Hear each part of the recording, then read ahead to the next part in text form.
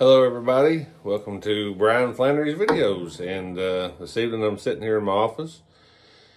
It's around 8 o'clock, November 21st, 2022, and I'm just sitting there thinking about stereotypes and how people I'm thinking still on the Appalachian thoughts, how people view people from the holler in Appalachia, and, you know, I know some of that's probably justified compared to people in these cities.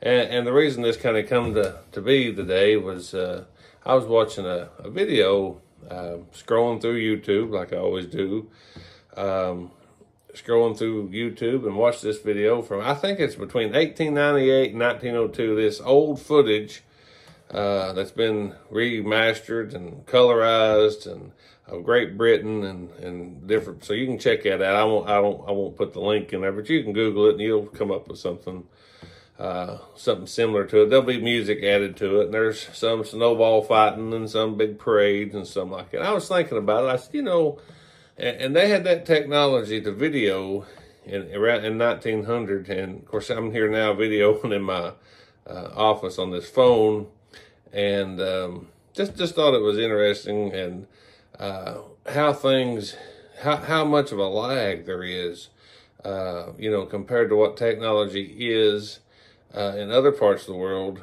And what another thing that kind of come to this today, me and my dad was talking, I have satellite internet where I'm at, because the Windstream phone service is awful. But my father, which is the next residence down, my mother and father, have the Windstream, and I think it tests out at 1 megabyte, whatever that speed is. I'm not very literate on that, but and my daughter, mine and my wife's daughter, Casey, and her husband in Moorhead or in Round County, Kentucky, have 400.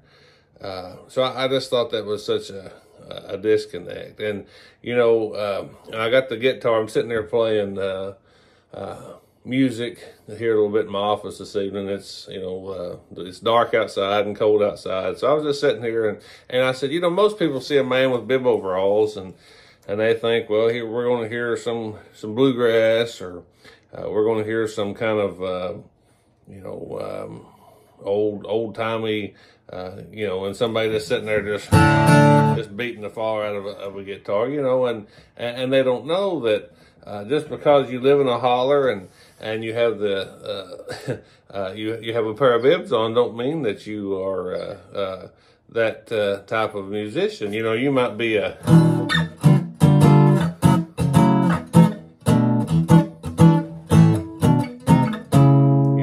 jazz, you know, or it could be bluegrass.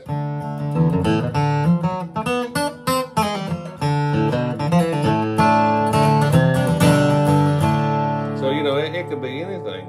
But stereotypes, don't judge a book by its cover.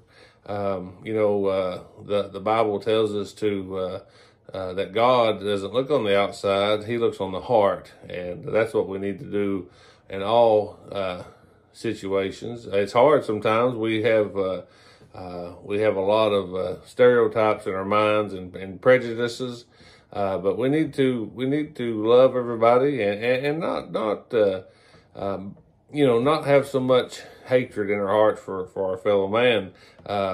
Maybe not hatred or dislike, but again, there is such a disconnect here in Appalachia.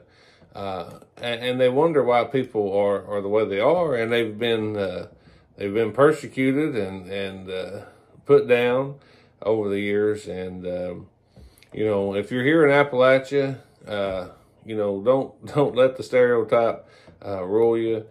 Be who you are. Yeah, I got an accent, and you know, I live up in a holler, like I've said before. But you know, you can play anything from Hendrix to Ralph Stanley to, I've been playing actually a Coldplay song that I listen to called Clocks. I've been trying to learn that. I'm not a very good singer, but I think it's a good song, and was sitting there, you know, working out the little lead lick to it, and I thought it was neat. I mean, you know, you just sit there and